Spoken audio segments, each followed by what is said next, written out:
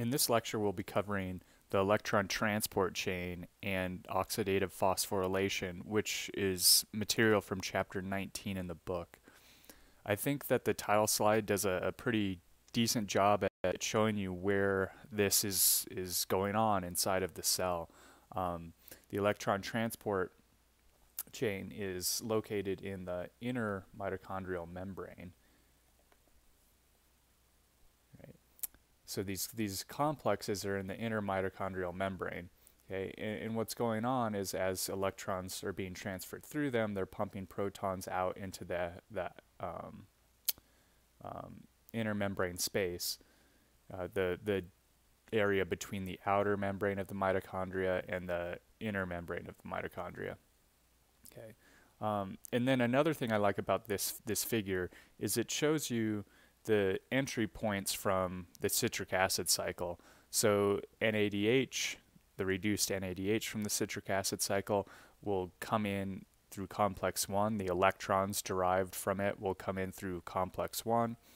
And we talked about the step in the citric acid cycle where succinate went to fumarate.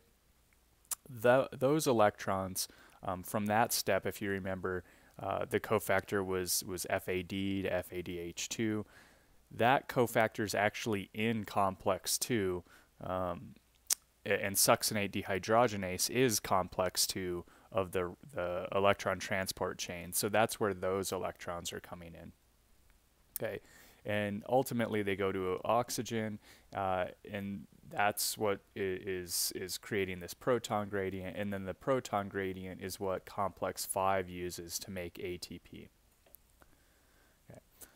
Again, this material is in chapter 19, so what we're going to be going through specifically is the electron transport chain, how that builds up what's known as the proton motive force, then the synthesis of ATP by using that proton motive force, how this is regulated. We'll talk a little bit about how it's regulated, and then we'll talk very briefly about cytochrome P450, and then also reactive oxygen species generation and apoptosis, because this electron transport chain can generate some reactive oxygen species and be sort of damaging, and that occurs in the mitochondria. When that does occur, it can lead to apoptosis, which is programmed cell death. Okay. Energy from reduced fuels is used to synthesize ATP, right? That's not really a surprise. We've been talking about this, the whole time we've been talking about metabolism. Okay. And the reduced fuels that we typically use are carbohydrates, also lipids and amino acids. We've been focusing primarily on carbohydrates as we talked about glycolysis, but lipids and amino acids are also important fuels for the cell. Okay, the electrons from these reduced fuels are transferred to the cofactors NADH and FADH2, as we've seen. Okay. In oxidative phosphorylation, the energy that's stored in NADH and FADH2 are used to make ATP. Okay. So the pathways we've talked about so far, glycolysis and the citric acid cycle, are generating these reduced cofactors.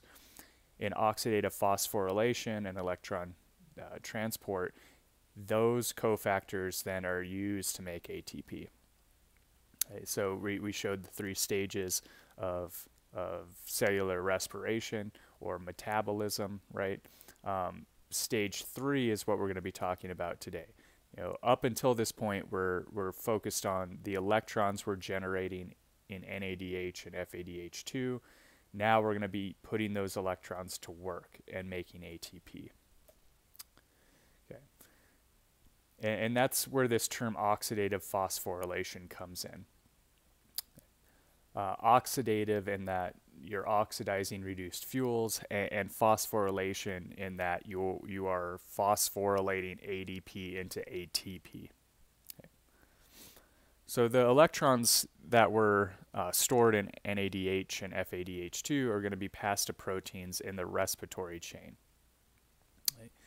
in eukaryotes, oxygen is going to be the ultimate electron acceptor for those electrons, right?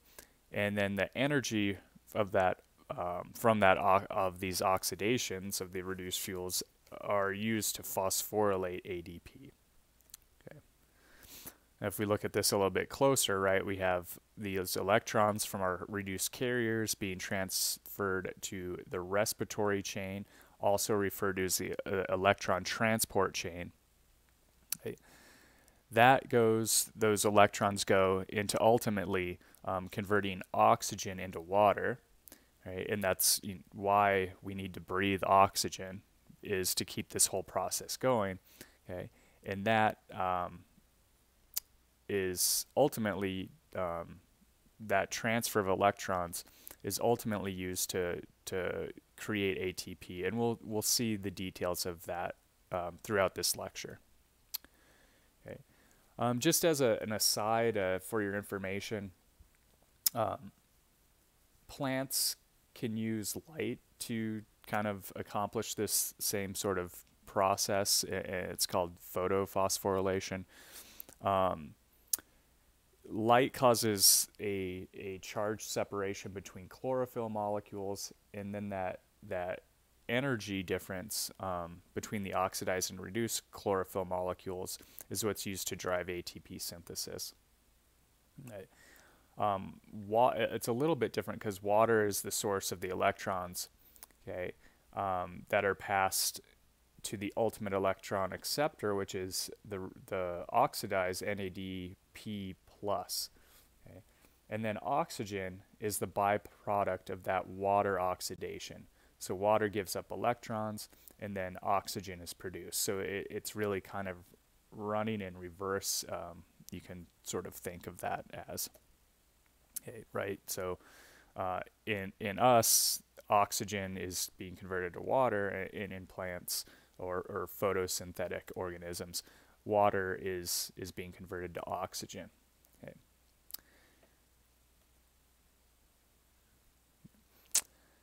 So this brings up the term when we discuss oxidative phosphorylation in the electron transport chain, cellular respiration. It brings up this term chemiosmotic theory. Okay.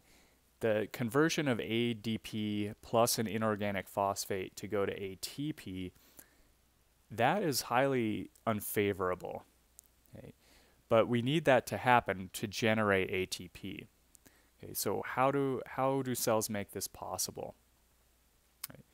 The phosphorylation of ADP is not a result of a direct reaction between ADP and some high energy phosphate carrier like we saw in, for instance, in glycolysis, right? It's not a substrate level phosphorylation. Okay. So you really need a way to make this reaction up here possible. Okay, the energy needed to phosphorylate ADP is provided by the flow of protons down an electrochemical gradient. Okay, so that's where this the term chemiosmotic comes into play, right? Because you're setting up a proton gradient, and that proton gradient you can think of it as causing an osmotic pressure, right? There's more protons on one side of a membrane than the other, okay? And the flow of those protons down that electrochemical gradient is what the energy that's going to be ultimately used to produce ATP from ADP. Right. How do we set up that proton gradient? Well, the energy released by electron transport is used to transport protons against their gradient. Right. To do this, this proton transfer and energy coupling, it requires membranes. Okay, there'd be no other way to do this if there wasn't a membrane suitable for doing this. Okay. Right. So the membranes requirements for the membranes to do this is that they need to be pretty impermeable. Okay, they can't be leaky, right? You have to have a definite separation of protons. Okay, and remember, a proton is it's about as small as you can get chemically, right? It's just one proton with a positive charge. So you have to have a membrane that can create a barrier to protons, and because they're charged, right? Membranes will typically do a good job of this, assuming they don't have any channels that the protons can leak through. Okay. So certain membranes that can do this, plasma membranes in bacteria, the inner membrane in the mitochondria, and also what's known as the thalkaloid membrane in chloroplasts can all do this. They can all establish proton gradients. Okay. The membrane must also contain proteins that couple the downhill flow of electrons in the electron transfer chain with the uphill flow of protons across the membrane. So what that means, they need proteins that can transfer electrons downhill in energy and use that energy to push protons across the membrane to, in a sense, pump the protons. Okay. And then membranes must also contain a protein that couples the downhill flow of protons after that gradient has been established.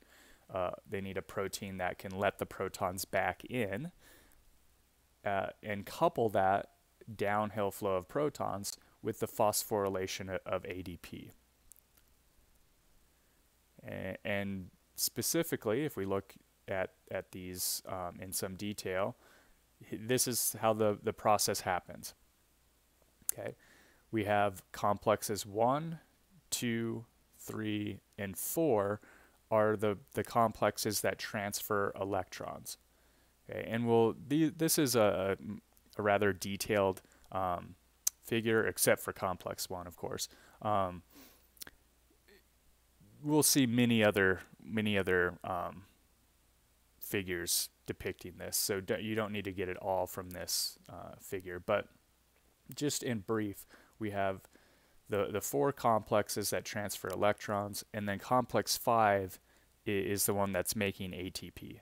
Okay, so we have protons being pumped outside of the membrane by complexes 1, 3, and 4. Complex 2 does not pump protons. Okay.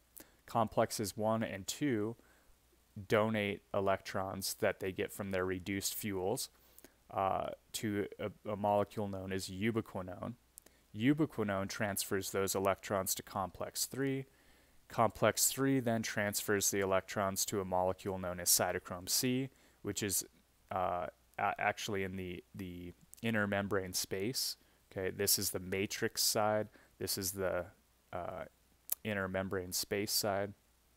A cytochrome C will transfer electrons from complex 3 to complex 4, and complex 4 is the complex that will hit the ultimate electron acceptor, which is oxygen, and convert it to water.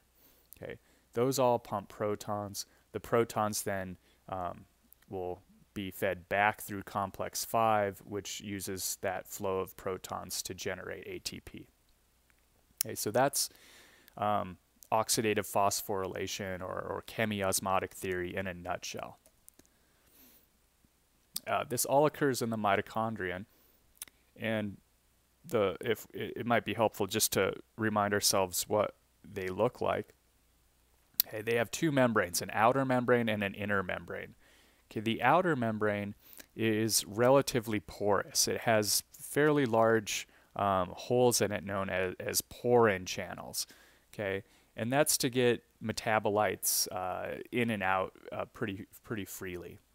Okay, the inner membrane, well, okay, so first let's go in order. The inner membrane space is the area that's between the 2 membranes. Okay, that environment, because the outer membrane is so porous, that environment of the inner membrane space is similar to the cytosol. Okay, but there is a higher proton concentration in there, specifically close to the inner membrane because we have this process going on. Okay, so you can think of that as having a lower pH. Okay. Then you have an inner membrane, which is really pretty impermeable, and that's what has the proton gradient across it. Okay. The inner membrane really, you need, unless you're a small, rather non-polar molecule like oxygen, carbon dioxide, carbon monoxide, something like that, you really need a specific transporter to get across that membrane. Okay, so that membrane is very good at establishing a proton gradient across it. Okay. The inner membrane is where the electron transport complexes are, and it's also where complex 5 that synthesizes ATP is. Okay.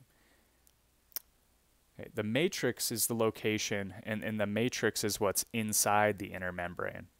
Okay. And that's the location of the citric acid cycle, parts of lipid and amino acid metabolism. Okay. And it has a lower proton concentration, which means a higher pH, okay, as compared to the outside, or I should say inner membrane space. Okay, protons are being pumped out of it, actively pumped out, so that means you're going to have a slightly higher pH on that in the matrix. Okay. And this figure here kind of just goes through that, summarizes. I like it because it shows you, things we've been talking about in metabolism, where are they located? Well, pyruvate dehydrogenase, citric acid cycle enzymes, something we don't talk about in this class, but fatty acid beta oxidation also occurs in there, and amino acid oxidation. So much of metabolism occurs in there. Okay, you also have some mitochondrial DNA and ribosomes, which I think are these kind of reddish dots here. Okay. So the electron transport chain, before we talk about the actual complexes in some detail, we'll talk about the electron carriers. Okay, so the electrons that are being transported, they're never just kind of freely flowing by themselves. They're being transferred from one cofactor to another. And so what are some of the cofactors? Well, we've already seen some of these. Okay, so there are flavin cofactors that these complexes use. And those, again, like we've seen with FAD, they have the same really functional part to them. This head group is where the electrons are carried. Okay, we've seen FAD in succinate dehydrogenase, but there's also the flavin mononucleotide FMN, or flavin adenine dinucleotide, which we've already seen, FAD. Okay, both of them have this same flavin head group. Okay. These are the initial electron acceptors for complex 1 and complex 2. Right, so complex 1 is FMN.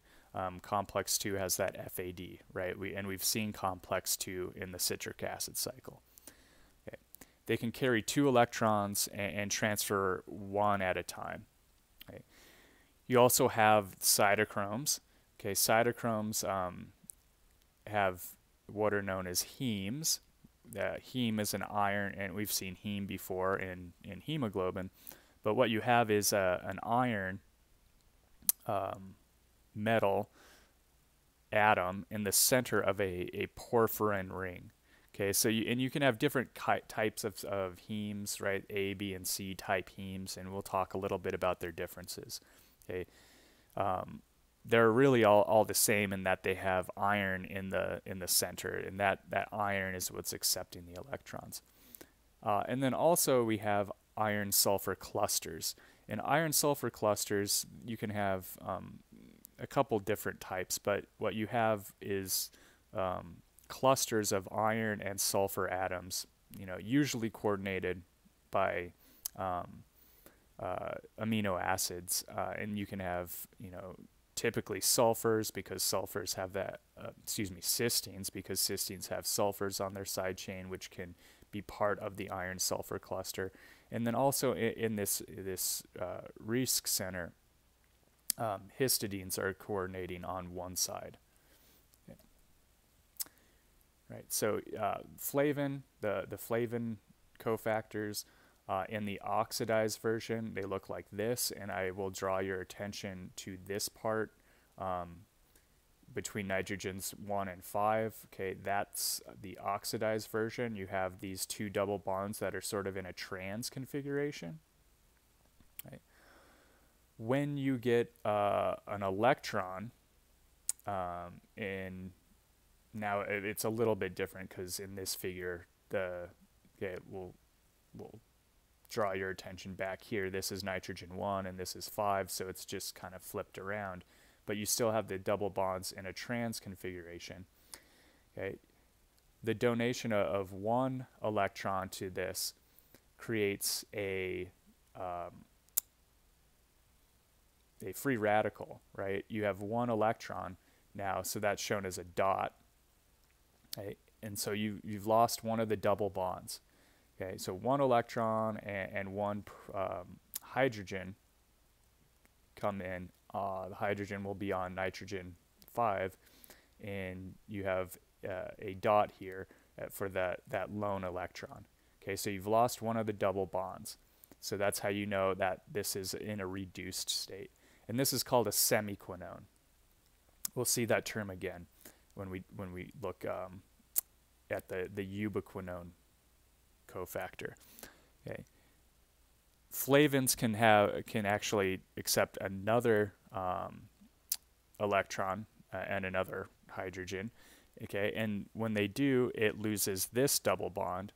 Okay, so now that goes away. That nitrogen gets a hydrogen, and now that other electron that's come in, it pairs with this unpaired electron, and now you have the fully reduced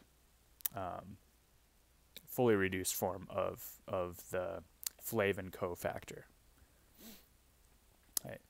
Cytochromes are one electron carriers. Okay, so the iron in the porphyrin ring it can carry one electron. Okay, how these differ, the A, B, and C, are shown here, and there's slight differences. Okay. Probably not super important that you know them, but the C-type heme is coordinated through cysteine residues in an enzyme. Okay. Heme A has this long sort of isoprene tail here, right? That's its main difference. And then B-type cytochromes have these ethene groups on their corners, okay, which are used to kind of coordinate. Okay. The real difference where you see these, it's we'll see examples of them, and why are there differences? Well, the differences of the porphyrin ring actually act to tune these cofactors so they have different reduction potentials. Okay, so you add these slightly different constituents to the porphyrin ring, and it adjusts the reduction potential of the iron, right? So you want the reduction potentials to be in step so that electrons can sequentially jump from one cofactor to another in a downhill energy fashion. Okay, so that's why the cofactors are tuned, and they all have like slight differences to them in their local environments, and that's why, because they're tuned so that electrons can jump from one to the next in a sequence in a particular direction. Okay. Cytochrome, the cytochromes, when they are oxidized, give off this blue UV-vis absorption spectrum, and when they're reduced, it changes slightly, and you get the addition of this the alpha and beta peaks in the spectrum.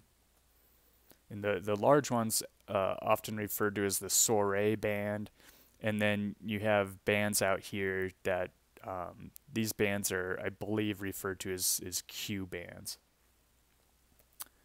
Okay. Iron sulfur clusters, like cytochromes, are one electron carriers. Okay. They're coordinated by cysteines in the protein. Also some histidines in complex 3, as we'll see. They contain equal numbers of iron and sulfur atoms. Okay, so in this cluster here, we have a 2 iron, 2 sulfur, and here's a 4 iron, 4 sulfur cluster. The 1 iron sulfur cluster, right, that obviously doesn't contain equal number of sulfur atoms, because, right, there really aren't any lone sulfur atoms. They're just the sulfurs from the cysteines. Okay. You see the 2 iron, 2 sulfur, and 4 iron, 4 sulfur clusters much more frequently, I will say. Okay. And then there is that different center, the Riesk center of complex 3, and that's where you have histidines coordinating one side instead of cysteines. Okay, and again, that is the reason that happens, is to tune that iron sulfur cluster to be at a certain reduction potential, so that electron transfer can happen in that one direction. Okay. And I'll mention this again, but these complexes are using the same basic cofactors as one another, especially when we look at complex 1, right? There are lots of iron sulfur clusters. How do you get the electrons to transfer in a certain direction, right? You have to tune the iron sulfur clusters to have a downhill flow of their electron potentials, their reduction potentials. Okay. So ultimately, complex 1 and 2 will use iron sulfur clusters, flavins, and hemes to transfer electrons, and they're transferring the electrons to a molecule known as ubiquinone, also referred to as coenzyme Q, or simply abbreviated as Q. Okay, ubiquinone is lipid soluble, so it's flowing around in the inner membrane. Okay, and it can accept electrons. Okay, it can accept 2 electrons and also picking up 2 protons to make an alcohol known as ubiquinol. So ubiquinone has carbonyl groups. Ubiquinol that's been reduced has alcohol groups, and that's how easy way to tell the difference between the two. Okay. Ubiquinol freely diffuses through the membranes and carries the electrons from one side of the membrane to the other side, which we'll see. Really, I don't like that term. It really carries them through the membrane to another complex. Okay. Coenzyme Q is the complex that it transfers electrons from complexes 1 and 2 to complex 3.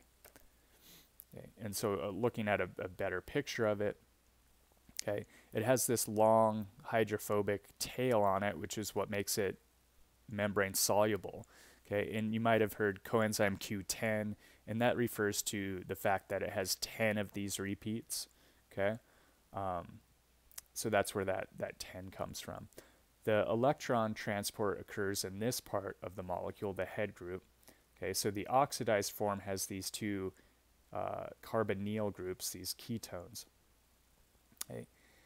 This can do transfer 2 electrons or accept 2 electrons, but it can do it one at a time. So if we accept 1 electron and 1 proton, what does that look like? Well, now we have, you lose the ketone down here and form 1 alcohol. The other oxygen, you lose that double bond, and then you get that dot. That dot's the unpaired electron. Okay, so this is technically a free radical again, like the 1 electron reduced flavin. Okay, and we refer to this again as a semiquinone radical. Right, so the oxidized form we abbreviate as Q. The semiquinone can be abbreviated as QH dot. Okay, that tells you that there's an unpaired electron. Okay, that's called a semiquinone. And then finally, you do another electron, another proton, and you get the 2 alcohol groups. This is fully reduced ubiquinol, and that is abbreviated as QH2. Okay. The free energy, we'll talk a little bit about this free energy of electron transport. Okay. The reduction potential, if you remember that from Gen Chem or maybe physics, reduction potentials, how you can measure the change in energy from an electron transfer. You take the reduction potential of the electron acceptor. Okay, so the second part in the step, where the electron goes, ultimately ends up, minus the reduction potential of what is giving off the electron, the donor. Okay, so it's final minus initial in a sense of reduction potentials, and that gives you the change in energy, or the delta E, change in reduction potential. And you can calculate a delta G based on that using this equation, which is equal to negative N, which is the number of electrons being transferred, times F, Faraday's constant, times that change in reduction potential. Okay, so remember, right, for something to be spontaneous, you need delta G to be negative. And for that to happen, using this equation, what that means is your delta E, your change in reduction potential, has to be positive. And looking at it in a little bit more detail, using the equation above, what that means for delta E to be positive is the reduction potential of the acceptor has to be higher than the reduction potential of the donor. Okay, so electrons are transferred from a lower or more negative cofactor to one that is higher or more positive in reduction potential. Okay, so in a sense, a downhill flow of energy for electrons is sort of like an uphill in their reduction potentials. Okay, the free energy that's released in these due to these transfers, right? You can measure that with the delta G. That's the free energy that's used to pump protons, and it stores that free energy in the form of an electrochemical gradient. Okay, here's a list of some reduction potentials of some cofactors involved, right? So we're going from more negative or lower to higher values. And you can see that the cofactor NAD plus to get reduced has a pretty low reduction potential, right? That's one of the first things that we use to accept electrons in metabolism. Okay, and then this NADH dehydrogenase flavin mononucleotide in complex 1 has a slightly higher reduction potential. Ubiquinone, again, higher. The cytochromes are, constantly getting higher and higher. And then finally, the ultimate electron acceptor, oxygen, has the highest reduction potential, right? So the flow of electrons is going from lower numbers to higher numbers. Yeah, and this is just another way to show that in a figure form. The electrons flow downhill. That's downhill in energy, but remember that would be uphill in reduction potentials, right? So the first one that we really use to transfer electrons would be the NAD, NADH. Okay, then we go through the FMN in complex 1. Okay, so the reduced NADH will react with an oxidized FMN. To reduce it, NADH becomes NAD again, right? So you get the reduced and oxidized things switching places. Now this is oxidized, that's reduced. Okay, that sort of transfer keeps happening. Okay. The flavin mononucleotide then goes and reduces iron sulfur clusters, then to coenzyme Q. Okay, coenzyme Q transfers the electrons to complex 3, which uses a series of cytochromes. The cytochromes, right, transfer electrons to each other, ultimately to complex 4, which then transfers electrons to oxygen. Okay, so these cofactors, right? You couldn't just use a series of flavin cofactors, probably, right? Because they'd be too similar in reduction potentials. So that's why you have to use, flavin, iron sulfur clusters, coenzyme Q, and cytochromes, because the reduction potentials of each are getting slightly higher. Okay. All right, now let's look at the individual complexes. This is really an overview, okay, showing very little detail. Okay, complex 1 is known as NADH dehydrogenase. Okay, that name tells you what it's doing. Okay, it's involved in oxidation reduction reaction, and its substrate is NADH. Okay, complex 2 is a little bit difficult, right? Because its name is succinate dehydrogenase. Okay, and we think of in terms of electron transfer in this process, it's taking electrons from FADH2, and that's where it's getting its electrons. But remember the difference, NADH, that's a mobile cofactor that moves from one protein to another. So this can be freely flowing around. The FAD cofactors are built into proteins. So these are actually inside complex 2 and don't get released. So the substrate of complex 2 is actually succinate. And we've seen this before. Again, I'm going to keep mentioning this, but we've seen this before. That was succinate dehydrogenase from the citric acid cycle. Okay, so the FADH2 that's made in the citric acid cycle is not flowing around. It's actually in this complex. Okay, and I should be mentioning too the number of subunits for each of these. So complex 1 is the largest complex. It has 47 subunits. That's massive in terms. So there's 47 individual proteins that go together to build complex 1. 7 of them are actually encoded by mitochondrial DNA, and 40 of them by nuclear DNA. And that's another fascinating kind of aside thing that is interesting, kind of the symbiotic theory there, that at some point in time, cells engulfed smaller cells, and they ended up becoming mitochondria inside the cells.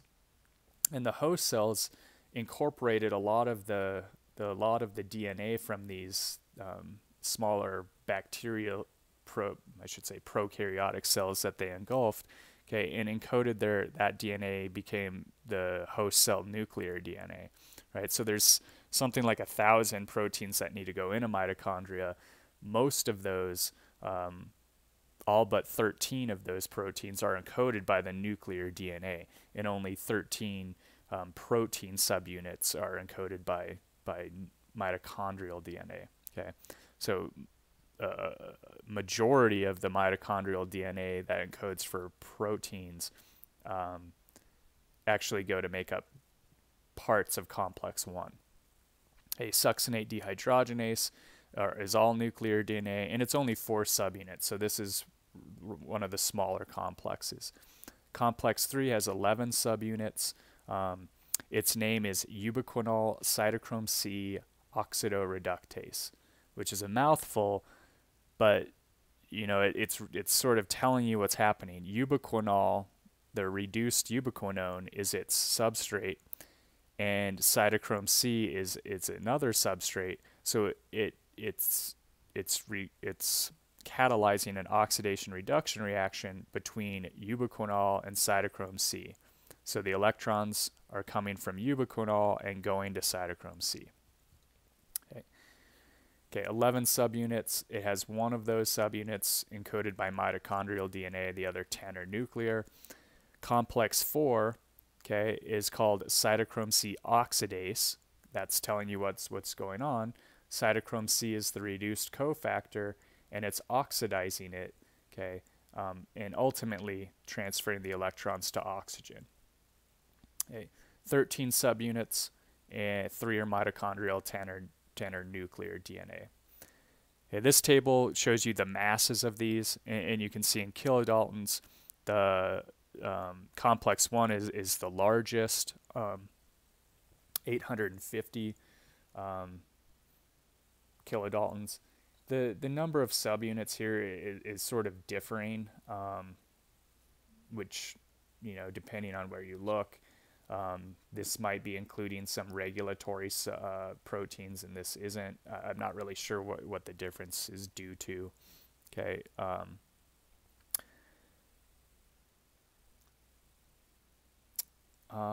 What other things are important? Well, the prosthetic groups are probably important to note too, right? Complex 1 uses the FMN initially, then iron sulfur clusters. Complex 2 uses FAD, then iron sulfur clusters. So those are similar, right? Flavins, then iron sulfurs.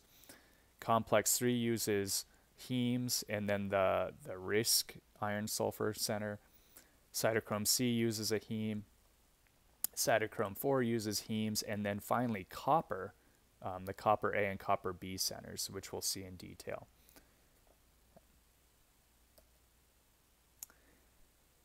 Okay, so this is another figure just kind of showing a general view of this. Again, complex 1 is getting electrons from NADH, shuttling them through flavin and iron sulfur clusters to ubiquinone.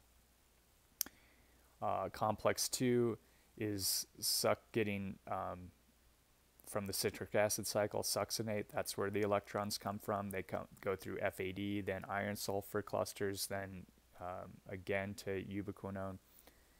That transfers, this kind of builds up what's known as the ubiquinone pool. Okay, some other things that donate electrons to ubiquinone, glycerol 3 phosphate, the protein glycerol 3 phosphate dehydrogenase has an FAD in it, and it's actually transferring electrons in it. Now it's in the inner membrane space side of this membrane, but the electrons from glycerol 3 phosphate will be donated to the ubiquinone pool. Okay. And then fatty acid oxidation, which we don't really discuss in any detail, but the breakdown of fatty acids occurs through acyl-CoA dehydrogenases, many different ones, and then to a protein called electron transferring flavoprotein, and ETFQO, which is electron transferring flavoprotein ubiquinone oxidoreductase. But these are all going through FAD cofactors, and then an iron sulfur cluster, and then to ubiquinone. Okay, so this is another important way ubiquinone is reduced.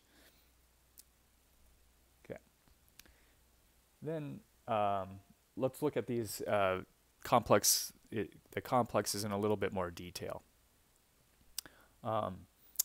Complex 1, also known as NADH ubiquinone oxidoreductase, okay, that's telling you it's transferring electrons from NADH to ubiquinone. Okay. It's one of the biggest macromolecular assemblies in mammalian cells. Okay, there's over 40 different proteins involved in it. Okay, the NADH binding site is in the matrix. A non-covalently bound FMN accepts 2 electrons from NADH, and then there's several iron sulfur clusters that pass 1 electron at a time towards the ubiquinone binding site. Okay, so if we look at this picture, right, our NADH binding site, it would be somewhere around here.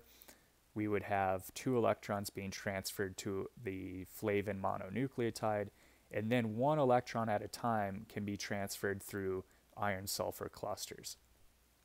Okay, and there's, several iron sulfur clusters that aren't necessarily in this line that goes towards ubiquinone, and at least it's thought that these can act to kind of accept 1 electron and bounce an electron,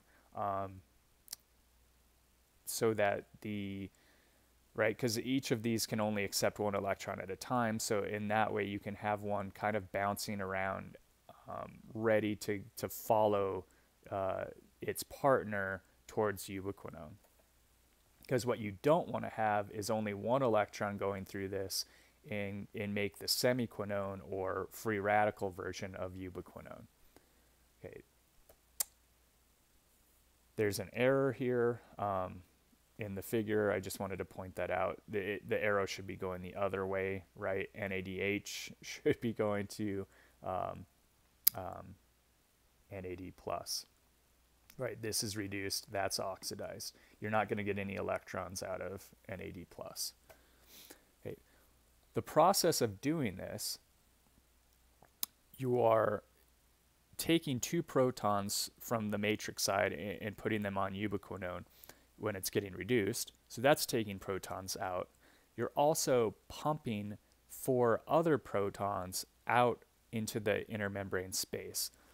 So the matrix side, or also known as the N side, you're pumping protons from that side to the inner membrane space, or the P side. Okay. This is a crystal structure of this complex, and it shows these iron sulfur clusters and where they're positioned with each other. Not important that you know this. I just show this to show you maybe a more realistic picture of how this looks, this complex looks. And it is really, really big, and it has lots of complexes with it.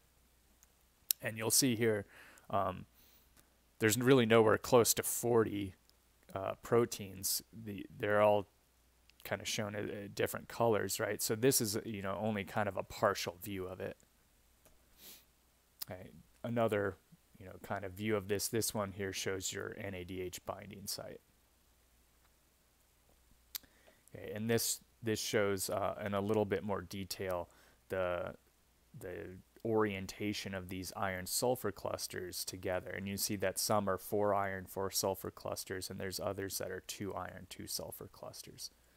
Okay, and where the flavin mononucleotide goes. So in a sense, you have 1 electron can be donated into what I would say is like the main pathway, okay, and another one can kind of go into this other holding iron sulfur cluster in sort of weight, okay, and you know that because the distances between them, this distance here is probably slightly long to do a direct transfer, so it can kind of bounce back and forth. between the FMN and this center before it can, you know, get a free the free N3 cluster to transfer through. Okay. NADH ubiquinone oxidoreductase, or complex 1, is a proton pump. Okay, and again, it's transferring protons from the matrix side to the intermembrane space side. Okay. Experiments suggest that about 4 protons are transported per 1 NADH. So that's the number we'll go with. So the reaction it catalyzes here is NADH plus ubiquinone plus 5 protons, right? We'll go to NAD plus QH2 plus 4 protons on the P side. Okay. And so the number of H's here on both sides is 6. They add up to 6. So that's a balanced equation for what's going on here. Okay. Protons are transported by what are known as proton wires.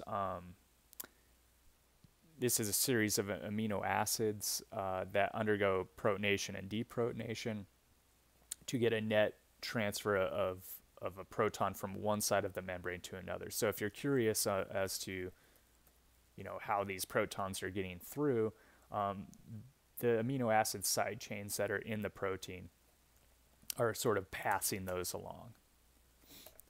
Okay. Moving on to complex 2, and this is known as succinate dehydrogenase. Again, this is from the citric acid cycle. The reaction of succinate to fumarate is catalyzed by this complex. Okay, and this has a FAD, which accepts 2 electrons from succinate. Okay, electrons are passed one at a time via iron-sulfur clusters to ubiquinone, just as in complex 1. However, complex 2 does not transport protons. Okay, so this is a much simpler looking molecule. Okay, you have 4 subunits, A, B, C, and D. Okay, you have a succinate binding site that's somewhere, you know, in the A and B subunit interface. It'll transfer to your FAD, which is in subunit A.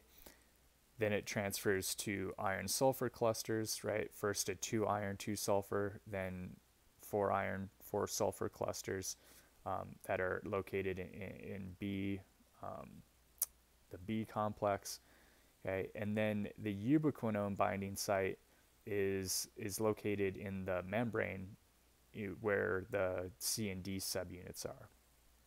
And you also have a heme B cofactor in complex 2. Okay, so the heme is not really, in complex 2, this heme is not really used for transferring electrons. It's thought that it's used to sort of prevent reactive oxygen species. You know, you have this problem that the NADH and FADs, they can accept 2 electrons, but iron-sulfur clusters can only transfer, and ubiquinone can also accept 2 electrons. But iron-sulfur clusters can only transfer 1 electron at a time. So you have the potential to just transfer 1 electron to ubiquinone, which would make a free radical, which can make ultimately go to make reactive oxygen species. Okay. So the heme is sort of a way to prevent that. This is a more, you know, kind of cartoony figure of complex 2, but I think it shows probably a better job of this. Okay, the A subunit is where your FAD cofactor is. Then you have 3 iron-sulfur subunits, which you can think of as being on the B subunit. And the C and D subunits are where ubiquinone binds. Okay. Okay, complex 3, the reduced ubiquinone that is made in complex 1 and complex 2 is then goes on and transfers its electrons to complex 3. Okay, the other names for complex 3 are ubiquinone cytochrome C oxidoreductase, which I kind of like the best. It's most descriptive, I guess.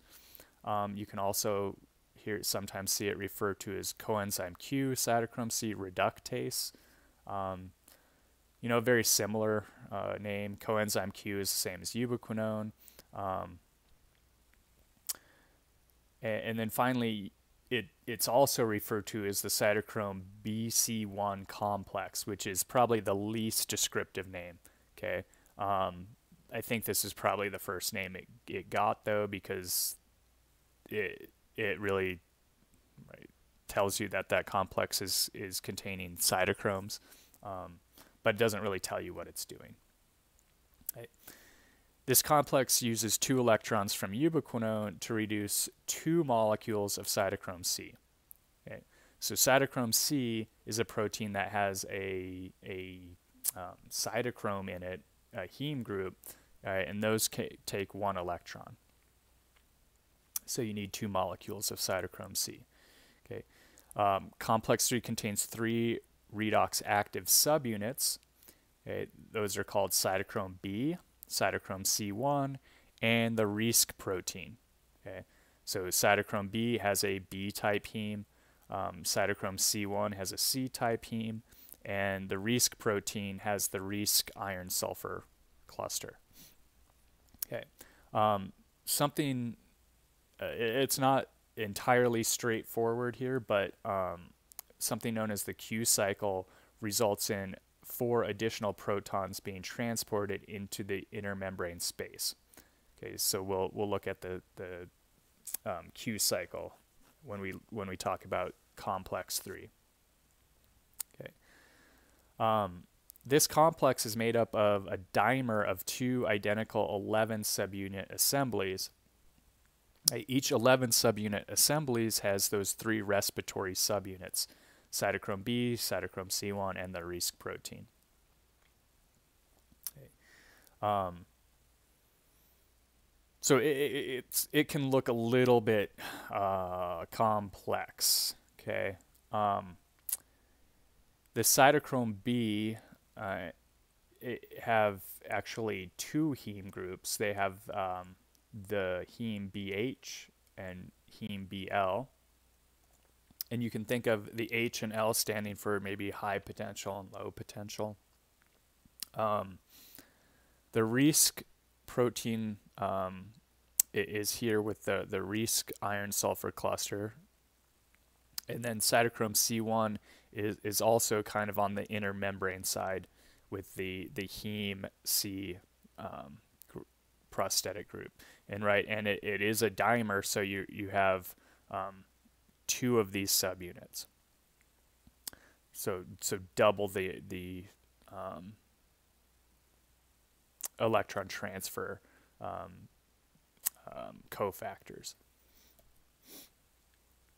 Okay, so the Q cycle is what leads to the proton pumping ability of complex 3.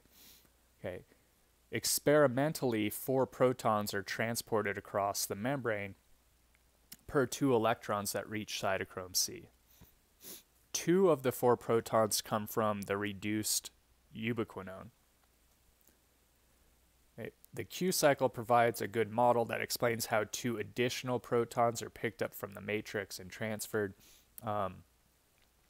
2 molecules of ubiquinol become oxidized, releasing protons into the inner membrane space.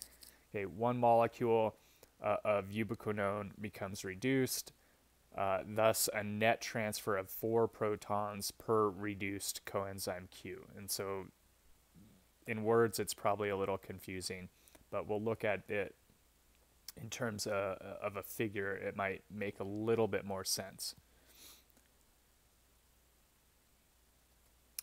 Okay, so if we look here as our initial starting point, okay, you have a molecule of reduced ubiquinol coming in.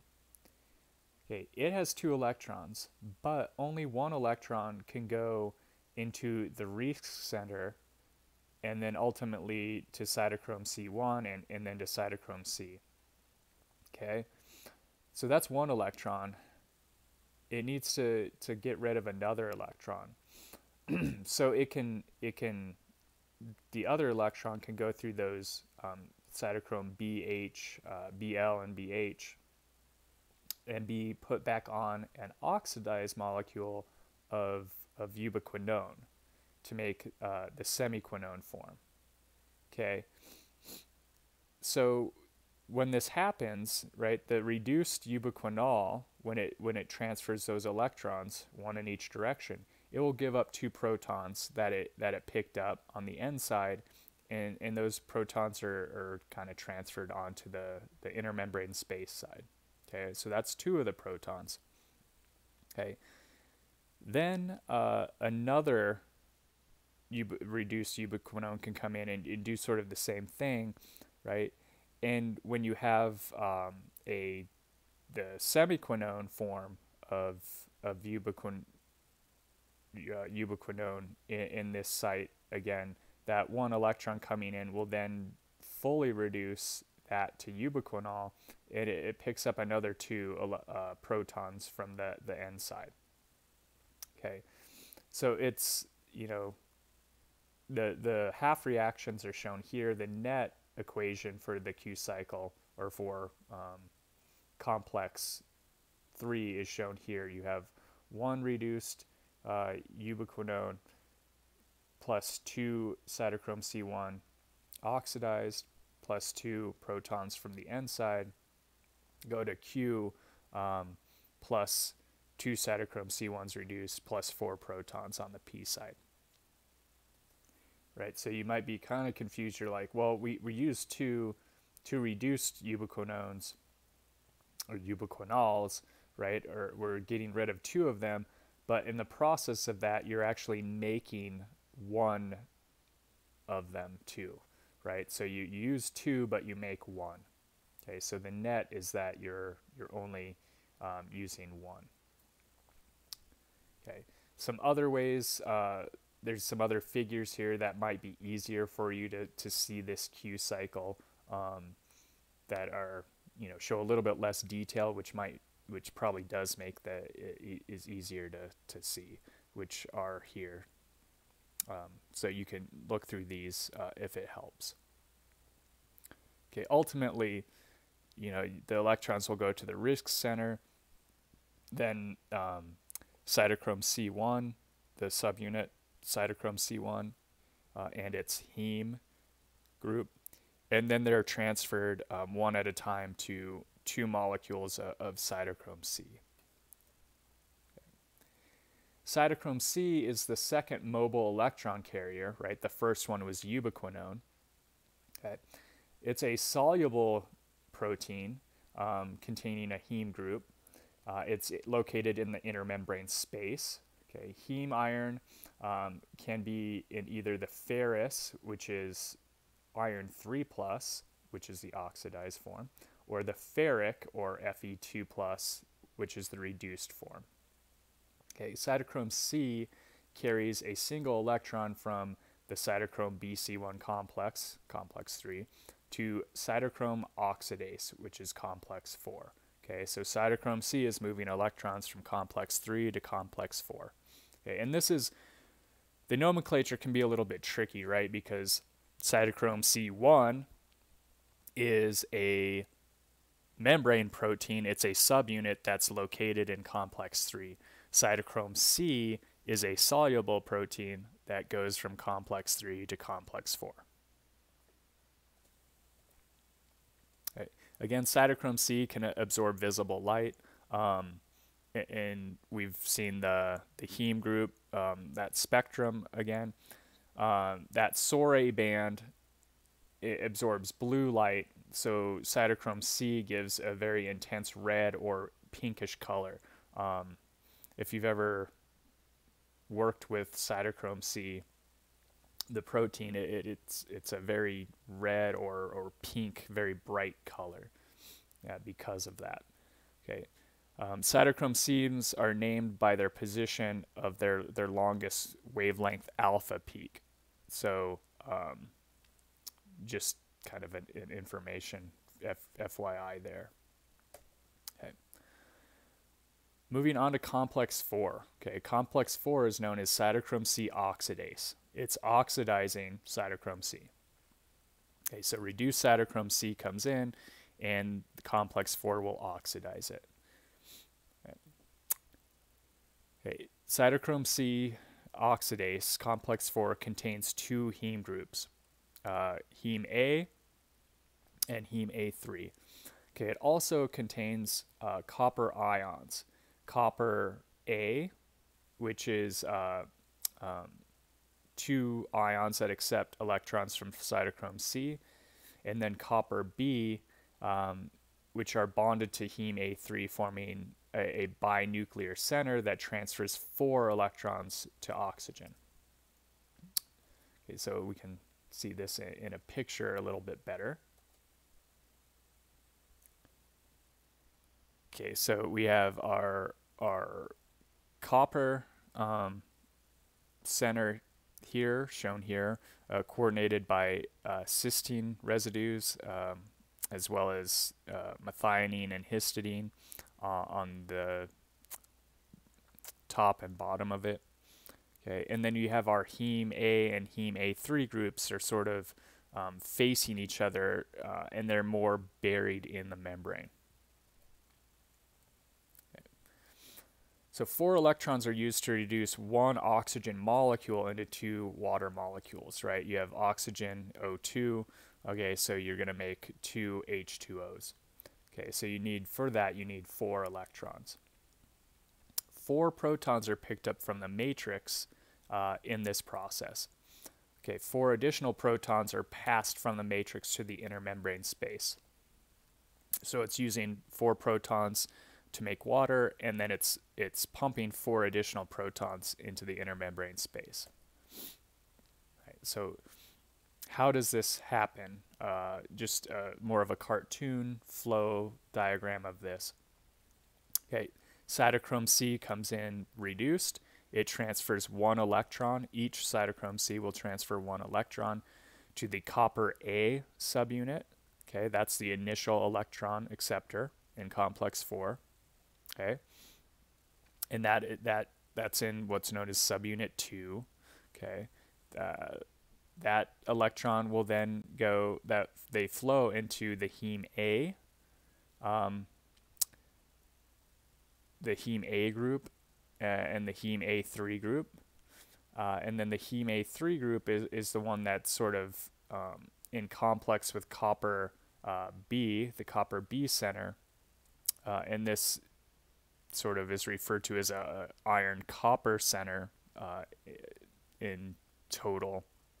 Okay, and so this position between copper B and heme A3 is where oxygen will come in. Oxygen then accepts the electrons, and then it's converted into water. Okay, and so the stoichiometry of this is you need 4 electrons, so you need 4 cytochrome Cs to transfer those electrons to 1 molecule of O2 to make 2 H2Os.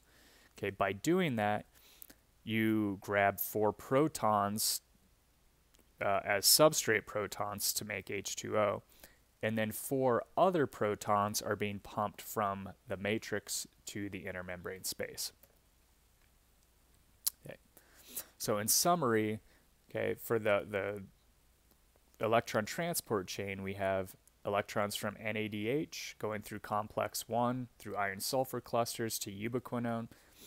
Complex 2 accepts electrons from succinate through the flavin, then through its iron sulfur clusters to ubiquinone. Okay, ubiquinone transfers them from complex 1 and complex 2 to complex 3.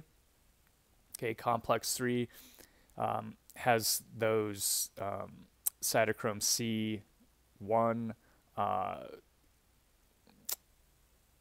It has the Reef center and then cytochrome C1, which then transfers electrons to cytochrome C. It also has the cytochrome BL and BH groups that are used in the Q cycle. Okay, the overall process of the Q cycle is that you are pumping 4 protons out for every ubiquinol that transfers electrons. Okay, cytochrome C, 2 molecules of cytochrome C per ubiquinol will then go to complex 4. Okay, complex 4 needs 4 cytochrome Cs to transfer. Well, the stoichiometry here is 2 cytochrome Cs will transfer 2 electrons to a half mole of O2 to make H2O, to make 1 H2O. Okay, and by doing that, it pumps 2 protons. So I would say, watch if you're asked to count protons being pumped or something like that, watch the stoichiometry of complex 4. Is it in terms of a half O2 or 1 O2? Okay. So another way to summarize this, right? Complex 1 to complex 4. You have 1 molecule of NADH will go to make 11.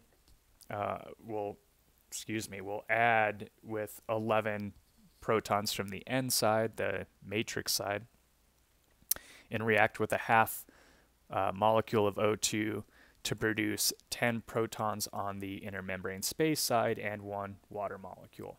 Okay. If we're starting from complex 2, we have FADH2 and 6 matrix protons. We'll go to produce 6 intermembrane space protons and water. Okay. So the difference in number of protons transported is going to reflect a difference in the amount of ATP that can be synthesized. Okay. Right. So the proton motive force is what's being generated by these complexes. So these complexes in this electron transport chain are creating an electrochemical proton gradient. Okay. They're either actively transporting protons across the membrane, which is done in complex 1 and complex 4. They're chemically removing protons from the matrix by the reduction, of ubiquinone or the reduction of oxygen. So those are complexes 1, 3, and 4. Or they're releasing protons into the intermembrane space side.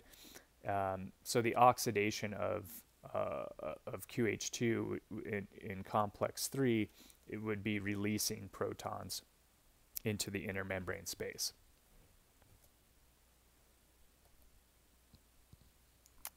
Okay, so by pumping these protons from the matrix side to the intermembrane space side, we're creating this gradient.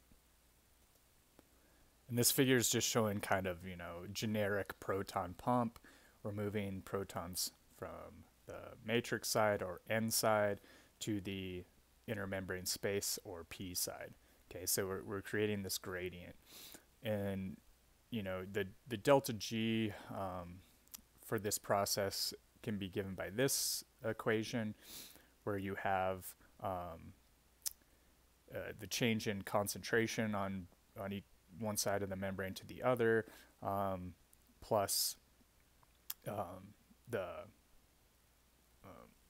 Faraday constant and membrane potential, right? And so you can reduce this a little bit because we're talking about protons, and talk about a change in pH on each side of the membrane, and then the membrane potential piece to it as well. Okay, so you have the factors from the chemical part of it, which would be dealing with the pH difference, and the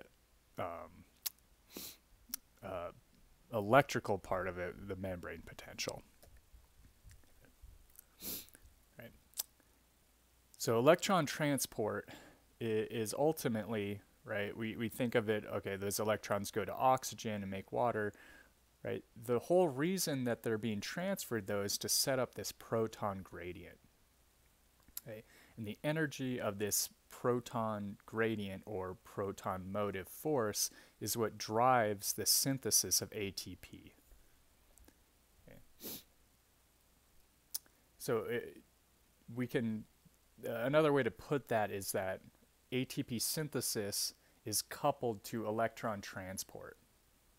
And if you cut off one, you're going to stop the other. Okay.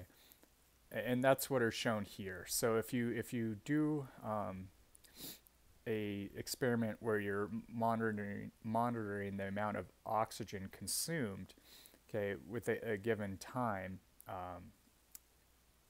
if when you add the substrates ADP and PI, you see that more oxygen is going to be consumed. You add succinate, and that gives you, an electron donator, right? That you can see a lot of oxygen is consumed after that point. When you have the substrates ADP and inorganic phosphate and an electron donator, you're going to start consuming lots of oxygen. Then you add cyanide, which is an inhibitor of electron transport, complex 4 inhibitor, strong inhibitor, cuts off electron transport, and you see that it flatlines. No more oxygen is consumed, right? You've cut off electron transport, therefore you stop the consumption of oxygen. And you also, when we're looking at the synthesis of ATP, you stop the synthesis of ATP, right? So you don't generate ATP when you have ADP and inorganic phosphate, right? No ATP is being generated until you add that electron donator, okay? So you need both those substrates and electrons being transported to generate ATP. Okay? Right, and this is just a little bit more in detailed, right? You have succinate, which is your electron donator. You add those substrates for ATP production. You can then start consuming much more oxygen, right? So oxygen goes up, your ATP synthesis goes up. Then you add these, they're really toxins, but what they do is they act to sort of block electron transport. I forget where exactly. Oligomycin might be complex 1 inhibitor. But anyway, they stop electron transport, and you get a slowing of oxygen consumption and no ATP production. Okay, then you can add something that uncouples these two processes, where you can start consuming oxygen again, but when they're uncoupled, right, there's still no, you can have electron transport, but you have no ATP synthesis. Okay, so these experiments are just a really another way of showing that you need ATP to produce ATP. You need electron transport, right, and which ultimately creates the proton motive force. Okay, so how we generate ATP from this is by complex 5, and this is also known as ATP synthase. Okay, it contains 2 functional units that are multi-subunit complexes. Okay, the F1 is what is sticking out in the matrix, and the F0 is what's in the membrane. Okay, so the F1 is where you have the production of ATP occurring at. Okay, the F0 is what's transporting protons from the inner membrane space into the matrix, and it's also what's using that energy from that transfer to power the F1 subunit. Okay. Right, so proton transferring causes a rotation in the F0 subunit. Okay, so this is the F0 subunit. Protons are transferred. That transferring of protons down the gradient, and this is, now we're looking at the inner, kind of flipped up. So this is the matrix side, this is the inner membrane space side. Protons being transferred through that F0 subunit, or it's not really a subunit, but the F0 component of complex 5 causes this to turn, and that turning motion is transferred to F1 through this gamma subunit, which is you also refer to as the central shaft. Okay, this causes conformational change within all three alpha beta pairs of the F1 portion of complex 5, which we will talk a little bit more about. And that conformational change is the conformational change in one of the three pairs of alpha beta subunits promotes the condensation of ADP and inorganic phosphate into ATP. Okay, so F1 is made up of a trimer of dimers. So there's three alpha beta pairs that make up F1. And then there's also this piece that kind of connects both the F0 and F1 together, which we probably won't really discuss too much. Okay. So the hexamer that's arranged in three alpha beta dimers is the F1 portion. Okay. The dimers can exist in three different conformations: an open or empty, a loose conformation that has ADP and PI bound, and then a tight conformation that catalyzes the formation of ATP. Okay, and so, and I should also mention that you have, at any given time, the three dimers you have to have one of these conformations. So one of the dimers will be open, one of the dimers will be loose, and the other one will be tight. And the way people kind of show this is on the crystal structure, but they show it using these different shapes outlining them. Okay, so the empty or open conformation is down here. Then you have the loose conformation up here with ADP bound, and then the tight would be shown here with ATP. Okay. Right, so just removing the crystal structure and showing only the cartoon picture, which would probably be more simple to see. Okay, if we start at this point, okay, what do we have? Well, we have, and you can think of that gamma subunit that comes from the F0 portion of complex 5 as being sort of an arrow, and wherever the arrow points, it converts that dimer into the open conformation.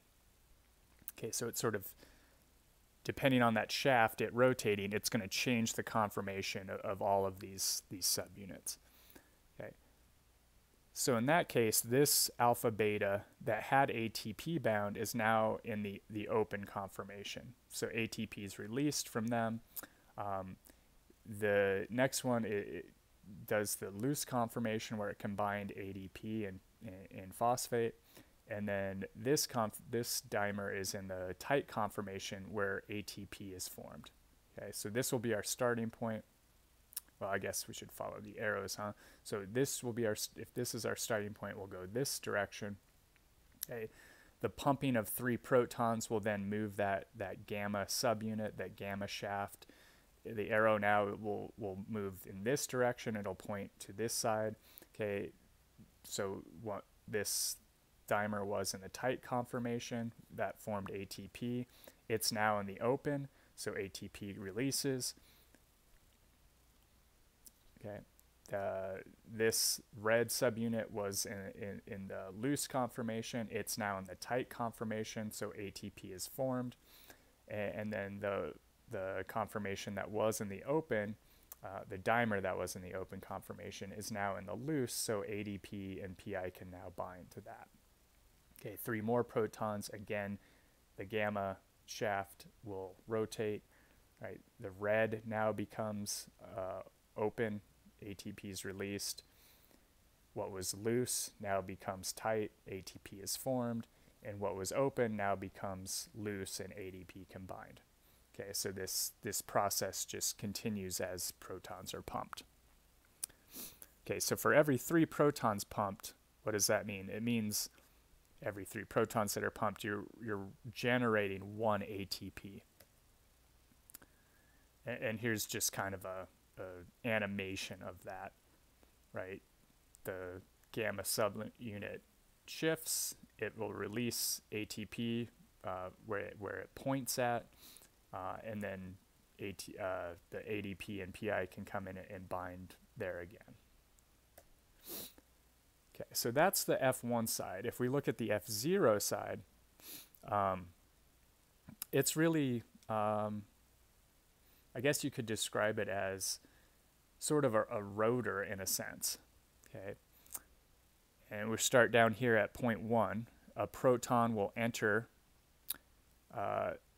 the half channel on the P side, on the matrix side, intermembrane space side. Okay, that comes in, and there's an arginine sort of in that channel. When the proton comes in, it displaces that arginine to the adjacent C subunit. Okay, so the C subunits are in this ring, the C10 ring. There are 10 C subunits that form a ring. Okay. So arginine will move over to the next C subunit, and that rotates, will displace the proton. Okay, so proton comes in, arginine 210 moves over. The arginine 210 moving over, that positive charge pushes a proton out onto the matrix side, the N side. Okay. The C10 ring then rotates. It'll rotate then, and arginine 210 will return to that half channel position, and then the whole process can repeat. Okay, so you're using this downhill flow, but you're not just allowing those protons to blast through there. You're doing it very orderly and sequentially, right? And you're using that clicking. It's almost like it's clicking each time, that slight click over to generate a rotational force, which is then used and transferred by the gamma shaft into the F1 subunit to change conformation and to catalyze the production of ATP. Okay. This motion is not a continuum. There's really 3 distinct conformations, and that's shown here. If you, the experiment was they attached an actin filament to this, right? They had the C, instead of being in a membrane now, they have the F1 subunit attached to the metal, just a piece of metal to keep it stationary, and then the C10 subunit was allowed to spin, and they attached an actin filament, which they made, fluorescent tags on it. They could watch it, and it really is, what they saw as 3 distinct conformations.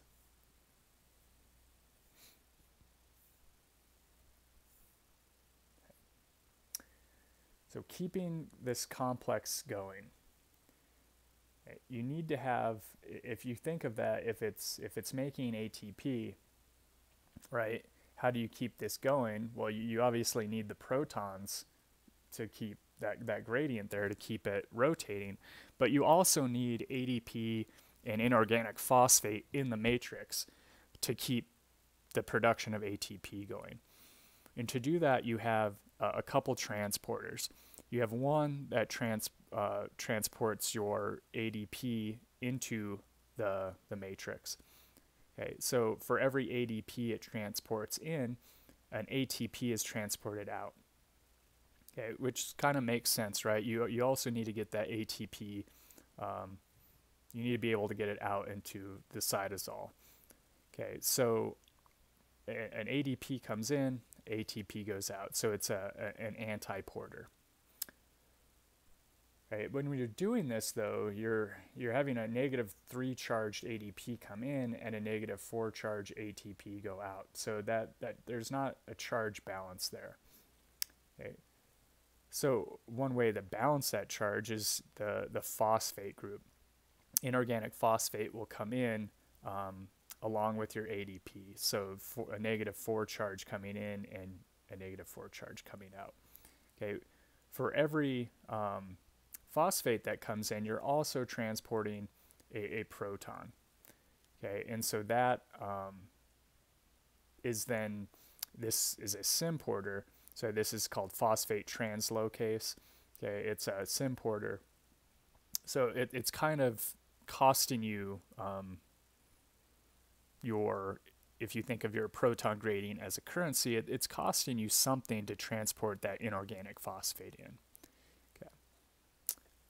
And I should mention the name of the other one, adenine nucleotide translocase. Okay.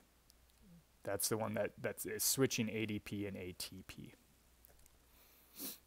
Okay, so let's do some bookkeeping.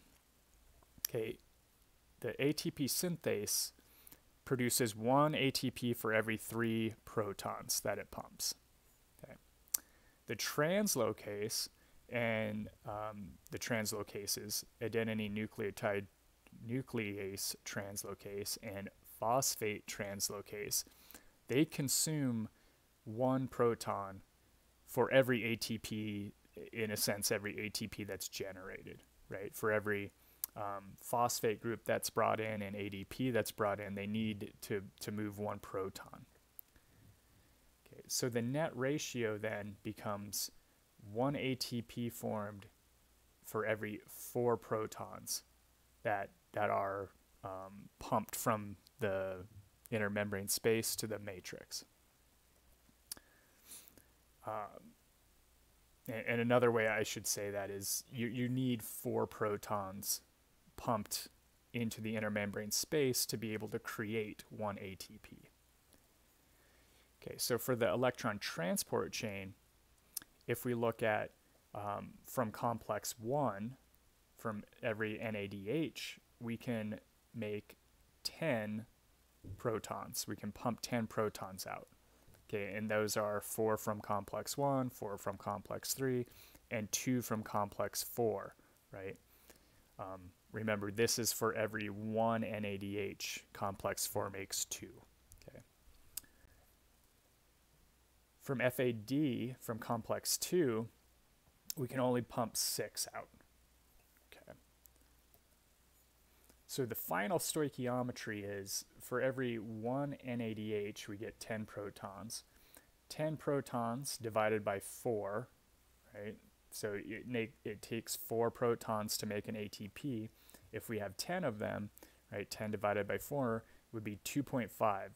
So for every 1 NADH, we can make 2.5 ATPs.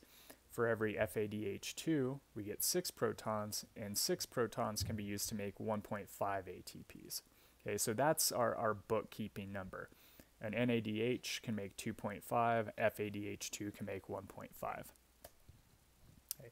So we can kind of add up this ATP yield from the complete oxidation of glucose. Right? Glycolysis, we make 2 ATPs directly, okay, but we also generate 2 NADHs. Okay. Depending on how we shuttle these to the mitochondria, the final number of ATPs can either be 3 or 5. For simplicity's sake, let's just say these are NADHs, so they're worth 2.5 ATPs. So you can think of that as 5 ATPs. Okay, but it depends on how, since this is from the cytosol, it depends how they get in the mitochondria. Okay. The next steps, since they're in the mitochondria, are easier, right? The pyruvate dehydrogenase complex will form, for every molecule of glucose, we'll get 2 molecules of pyruvate. For each molecule of pyruvate that goes through this, we get an NADH. So that's a total of 2 NADHs, right? That'll make 5 ATPs. The citric acid cycle, right? For every 2 turns of that, we're going to have 6 NADHs, 2 FADH2s, right? So that's, 15 ATPs from the NADHs alone, and 3 ATPs from our FADH2s, succinate dehydrogenase. Okay, so that's an enormous amount, and we get those GTPs directly, but that the amount of ATP and that we're making from substrate level phosphorylations in these pathways is very small compared to the amount we're getting from NADHs. Okay. So in total, for per glucose, we can make a maximum of 32 ATPs. Okay, that's a very large number. Okay, and this is sort of explaining how you get the NADH into the mitochondria, right? Depending on what tissue you're in primarily. So liver, kidney, and heart. You're using this, what's known as the malate aspartate shuttle. It's a little bit complex, but what you're doing is you have malate dehydrogenase, which takes oxaloacetate and your reduced NADH from glycolysis. Okay, you convert oxaloacetate into malate. Okay, and then you reoxidize malate back to oxaloacetate inside the mitochondria, and that generates your NADH inside the mitochondria. Okay, so that, and then you have, this whole other part with glutamate and alpha-ketoglutarate, and these are, both of these are antiporters. So it's a very complex system, but what you're doing, the net result of what you're doing is you're taking an NADH that's on the outside of the mitochondria and you're putting it inside in the matrix. Okay, so that's a direct conversion. The net effect is just a direct conversion. You're moving NADH from the outside to the inside. Okay, so in those cases, you get the full amount of ATP produced from that. Okay. In muscle and brain, skeletal muscle and brain, you use that, what we've kind of mentioned just briefly before this, glycerol 3-phosphate dehydrogenase. You use this system, and that goes through an FAD cofactor and into ubiquinone pool, and that's why you can see a reduction in the amount of ATP produced. Right, because what you're really doing is you're converting this NADH into an FADH2. So now instead of 2.5 ATPs, it's going to make 1.5. Okay. That, I mean, those two figures are really showing you why there's this difference right here. In the NADH is derived from glycolysis, why there's this bookkeeping difference between those two. Okay, these complexes aren't just kind of spread out randomly in the inner membrane of the mitochondria. They associate together, and they associate into super complexes known as a respirosome. Okay. You have multiple copies of each of these complexes closely packed together in lipid rafts. So you have these membrane lipid rafts that have multiple complexes together. Okay, and why is that? Well, you don't want these complexes, right? They're transferring electrons and then into ubiquinone. You don't want that ubiquinone, just flying around and have to cross a long distance before it gets to its target. You want them to be, fairly close together. Okay? Being close together also makes it a lot easier to regulate.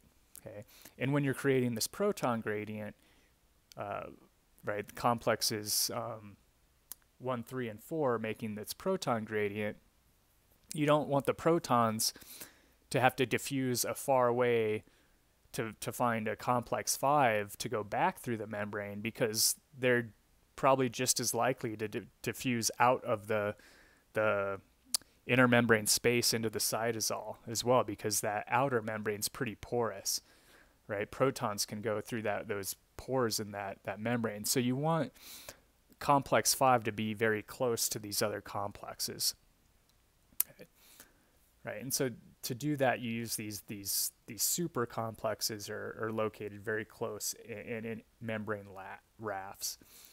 Cardiolipin, if you remember from chapter 10, it's one of those lipids that's important in membrane rafts, and it's in high concentration in the inner mitochondrial membrane. Okay. Its absence, either by removing it by detergent or in yeast strains that are deficient for cardiolipin, results in defective mitochondrial electron transfer and the loss of affinity between the respiratory complexes. So it is, this whole system can be kind of thrown into a loop because you're missing a particular membrane lipid. This kind of shows you just some real world research data, how these super complexes form and how many subunits are in each. So here we have molecular weight, really huge molecular weights, and these bands here represent the super complexes, and then these smaller bands here, the individual complexes that are in them. Okay, and then some other things that, and so these are Western blots too, I should point out. So they have antibodies specific to certain proteins.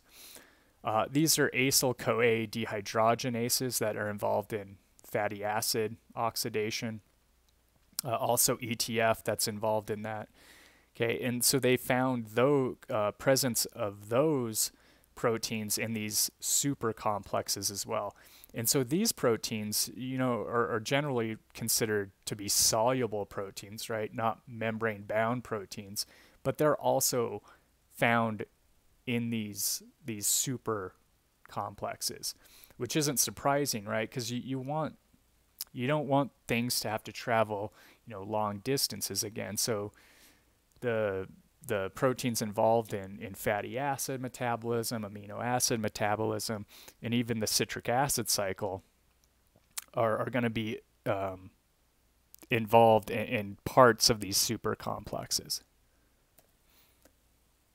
And that also indicates that the proton gradient is really going to be local to the part of the membrane that has this super complex in it. Okay, moving on to section 3, it will talk a little bit about the regulation of the electron transport chain and oxidative phosphorylation. Okay, primarily it's regulated by substrate availability. The starting electron donors, right, NADH and FADH2, and then also the ADP and inorganic phosphate that it needs to make ATP, and as well as that terminal electron acceptor O2. So if you're missing any of those, this whole system is going to stop.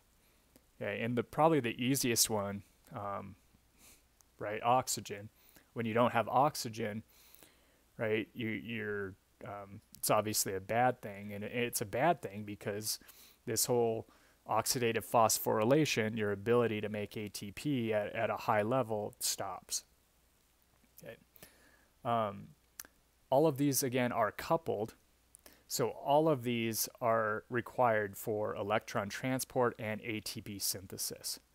So if you don't have ADP and inorganic phosphate, right, it doesn't just mean you can't make ATP. It means that you can't transfer electrons either. Okay, and vice versa.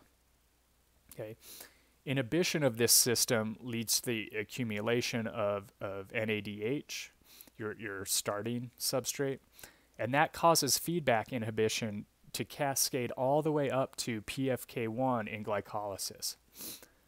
And why is that important? Well, you don't want to be making ATP faster than it's used to get, like a buildup of ATP in the cell. So you want to form ATP only as fast as you're using it. Okay. And then the last method of regulation that we'll talk about are the inhibition of complex 5 through the F1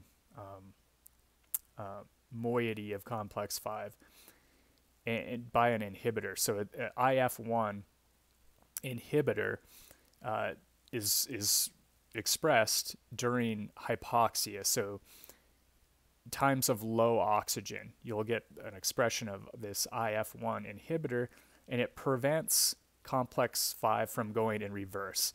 So if you don't have any oxygen around, what's going to happen is you're going to electron transfer isn't going to happen, and you might get the proton motive force will not be generated, and you could get a situation where you can run complex 5 in reverse, which would then be breaking apart ATP, and you don't want that to happen. So IF1 just simply kind of stops complex 5 from rotating backwards. Okay, so substrate regulation, oxidation, oxidative phosphorylation, right? So you need NADH around, you need your ADP and inorganic phosphate, you also need oxygen. Okay, so that having those around will turn this on. Having excess amounts of either NADH or ATP will sort of feed back into these other pathways, right? If you have a lot of ATP, you're going to stop a lot of these other steps in these pathways that we've previously discussed. So you're not going to be generating those the reduced cofactors, right? So this, I think, substrate level regulation of oxidative phosphorylation is pretty simple, pretty self-explanatory. In conditions of high NADH or high ATP, this sort of stops because you don't have those being generated as much because you're stopping all these other steps before. You really need NADH, your ADP and inorganic phosphate, and you need oxygen for this to occur. Okay, so regulation during low oxygen, as I mentioned, it's the IF1 inhibitor, and it's an alpha helix. It's kind of a dimer of alpha helices that will wedge itself between two F1 pieces of two complex 5s, right? So in these super complexes, you have two complex 5s that are pretty close to each other, and you can get this IF1 inhibitor that wedges in there. Okay, again, this is during hypoxia, low oxygen concentration. When no oxygen is around, F1 can catalyze the reverse reaction, the hydrolysis of ATP. Okay, this is only active at lower pHs that are encountered when electron transport is stalled. So if you stall electron transport, you're not getting the protons moving from the matrix. Okay, so the pH of the matrix will actually decrease a bit, and that will make IF1 active. This protein is normally disordered, right, but forms a helix when the pH gets low enough and becomes an active inhibitor. Okay. So some other regulation during low oxygen we have the increased transcription of what's known as HIF1, which is hypoxia-inducible factor. Right, so hypoxia-inducible factor, HIF1, is a little bit different than IF1. Right, so the IF1 inhibitor is for complex 5. HIF1 does a number of things, but one thing it does is it increases the degradation of a part of complex 4, what's known as the COX, which is cytochrome oxidase subunit 4. Okay, and it replaces it with the COX 4-2 subunit. Okay, and that change of subunits in complex 4, right? The 4-2 COX 4-2 is adapted to a lower amount of oxygen. Okay, so that's one of the ways that this hypoxia-inducible factor changes respiration for a low oxygen environment. Okay. Some other things that happen, glucose transporter production increases to get more glucose to the cell, right? Because with no oxygen, you're relying on glycolysis to produce ATP. So more glucose, more glycolytic enzymes, you're going to up your production of ATP that way. You also need to express more lactate dehydrogenase, right? Because that's how you're recycling the NAD for glycolysis to continue without oxygen.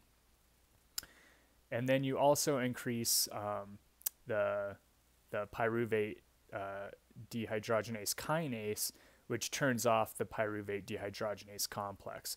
Because if you have lower concentrations of oxygen, you don't want to be sending stuff through the citric acid cycle and the respiratory chain because you just don't have that oxygen available.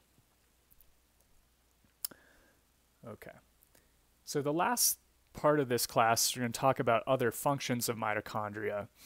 Okay, one is the production of steroid hormones, and that's by a protein known as cytochrome P450. Okay, we're going to talk about the mitochondria's role in apoptosis, and then maybe a little bit about heat generation. And so all of these are just sort of, very small little pieces. Okay, so you're really not going to be responsible for this information in a great amount of detail on an exam. But there are other important functions of mitochondria that you probably should know something about. Okay, we'll start with heat generation. Okay, and this is primarily in fat tissues. Okay, the movement of this electrons, this downhill flow of energy, actually does release quite a bit of heat. Okay, and so if you uncouple that electron transfer with ATP synthesis, what you can do is you can move a lot of electrons through this and pump protons, and it's sort of like wasting energy, but you're wasting that energy to give off heat. Okay, so that stored energy in the reduced electron carriers is ultimately released as heat and not to generate ATP. So in conditions where it's really cold out, your body can uncouple your electron transfer from ATP synthesis, and it does this by this uncoupling protein, UCP1, which basically just lets those protons back in. So you can just be shuttling electrons through your complexes. They're pumping protons, but those protons are just coming right back in. Okay, so you're not using them to generate ATP in complex 5. Okay. Right, and just as an FYI, we get a signal here, and when we talked about the beta-androgenic receptor, can actually go to cause this protein thermogenin in the mitochondria that is, basically the same thing as UCP1, just another name for it. Okay, it goes to activate that protein, that channel, to decouple electron transfer and ATP synthesis to generate heat. Okay. Cytochrome P450, they're actually a series of enzymes, and they're responsible for the conversion of, actually, they're responsible for quite a bit, but one of the things they do is convert cholesterol into steroid hormones. And they do that through electron transfer from NADPH. So we talked about NADPH is a little bit different than NADH, right? And one of the places that we generate NADPH was from the pentose phosphate pathway. Okay, and so those electrons derived from that pathway can be then used to convert a number of different proteins. Will transfer these electrons. Ultimately, they get to cytochrome P450, and that's used to convert certain groups on cholesterol into things like hydroxyls, which then turns them from not just cholesterol but into an actual hormone. Okay. Cytochrome P450s are also responsible for the detoxifying inside the cell.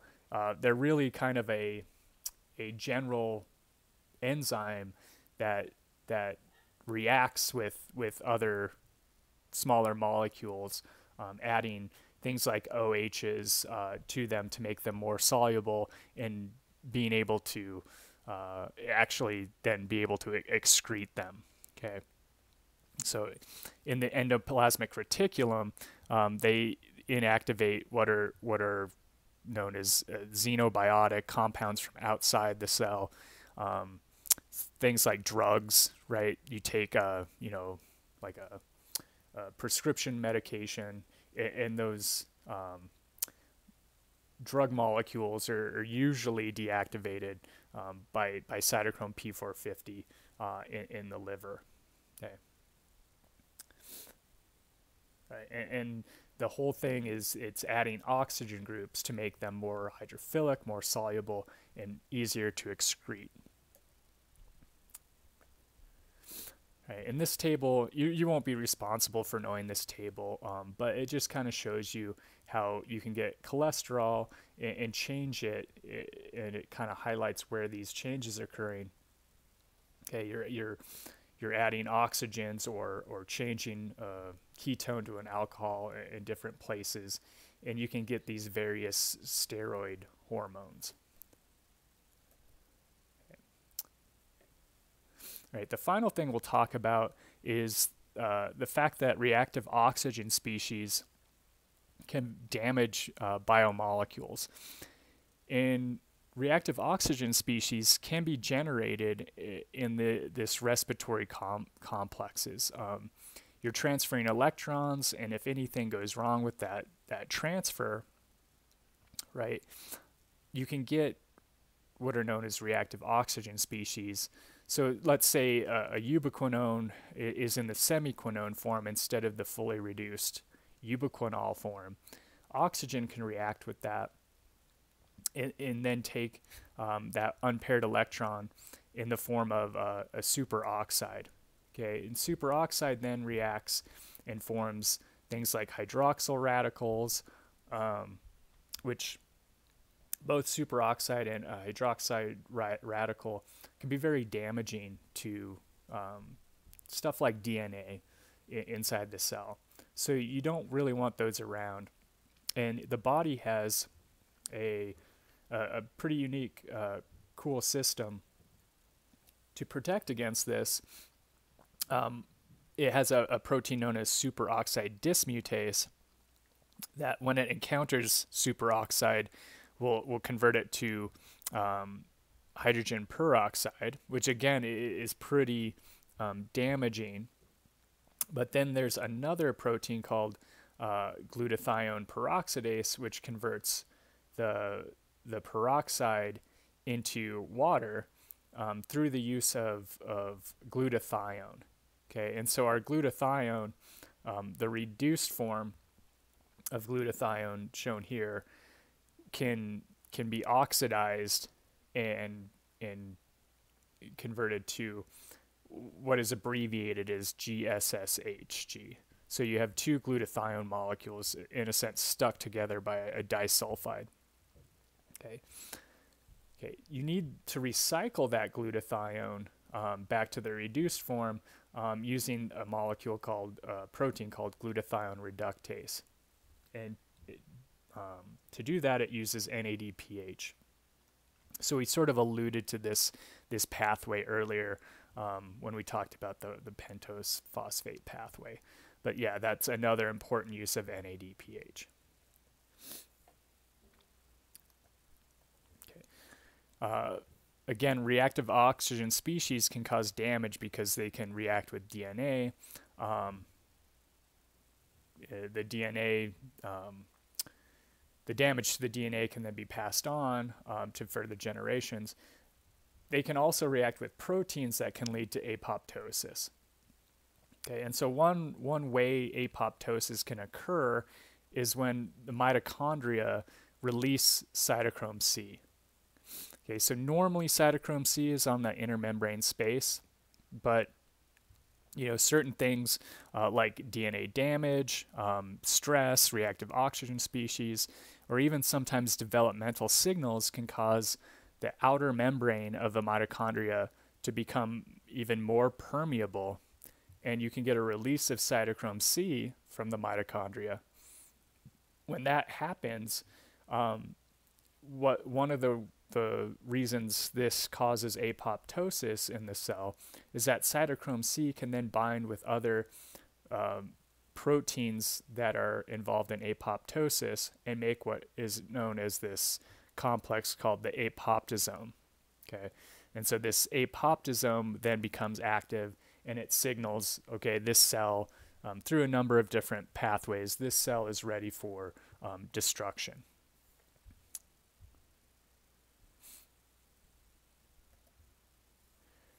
So apoptosome can activate pro-caspase 9 into caspase 9. All right, that becomes active, and it activates a number of other caspases that signal cell death. Okay, again, not super important for a class. I bring this up because you'll see this name, pro-caspase and caspase. The pro is the inactive form. And caspase really tells you that it has a function in apoptosis. Okay. Finally, mention just briefly something about mitochondrial DNA, right? Mitochondrial DNA is circular DNA, like bacterial DNA. Again, there are only 13 subunits that are encoded, protein subunits encoded in mitochondrial DNA. Okay, they're color-coded here. Complex 1, complex 3, complex 4, and then complex 5. There's some ribosomal RNA as well, and transfer RNA encoded.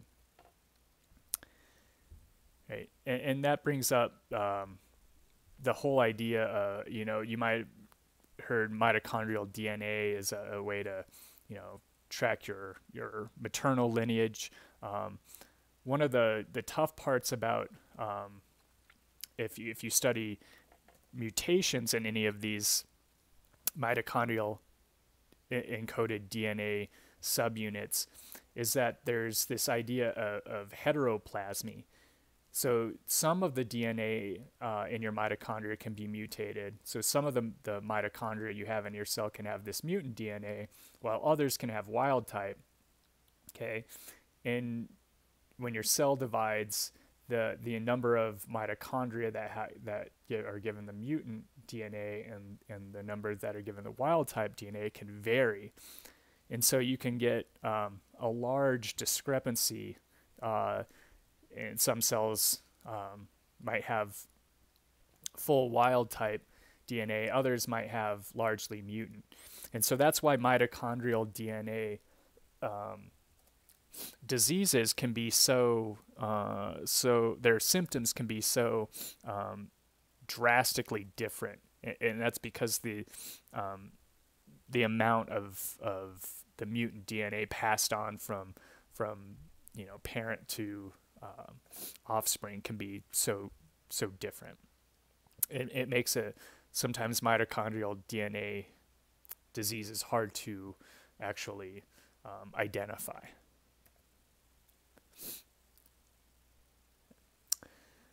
So the Chapter 19 summary, really the important parts are the details on electron transport and ATP synthesis. What we covered after there, you would potentially be responsible for that on an exam, but obviously not in so much detail. Okay, so that is the last material covered in the class this quarter. The final, just a reminder, the final, you can use notes on the final, one sheet of notes. So just be prepared for that. And because of that, you might see some other questions, maybe asking for more details, maybe even some potentially some questions where you'd have to, draw a structure or something and take a picture of that and email me on the exam that we didn't see before. Okay.